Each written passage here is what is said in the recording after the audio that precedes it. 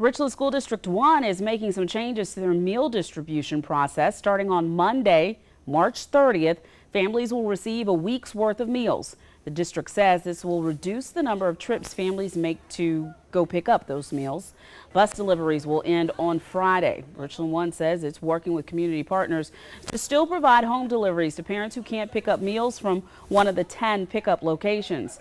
The district is also asking parents to fill out an online form to help the nutrition services staff know the number of meals they need to prepare. You can find that form along with pickup location on our website. Just go to WLTX.com.